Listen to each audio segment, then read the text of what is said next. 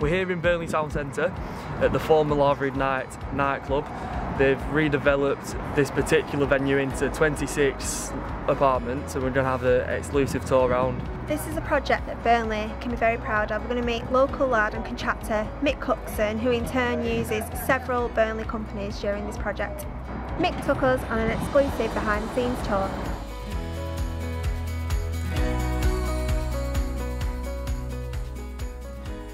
So could you just explain a bit about who is working on this project? This project is manned by all Burnley people. It's aimed at Burnley people, and all the staff on this particular project are all from Burnley. All the craftsmen, joiners, all the manufacturing people who make all the windows are all Burnley people. The plumbing companies are from Burnley. The joinery companies actually on site joiners, they're all Burnley teams. They're not from one company.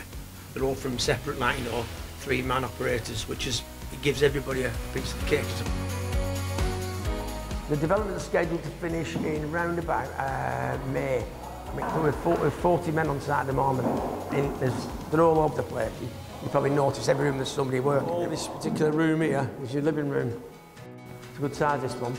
This used to be the VIP lounge.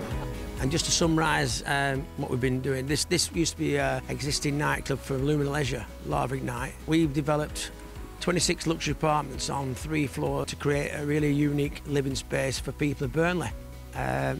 Aimed at a young market possibly, because there's a Help to Buy scheme in place.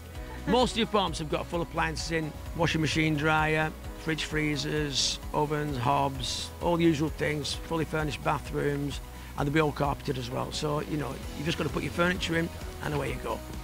Credit to everyone doing this during the pandemic. What kind of support have you received from Burnley Council? Just in the last 6 months, it's been really good, and they've really got things moving for us. There were a few delays at the beginning due to the fact it's a listed building. You can understand that.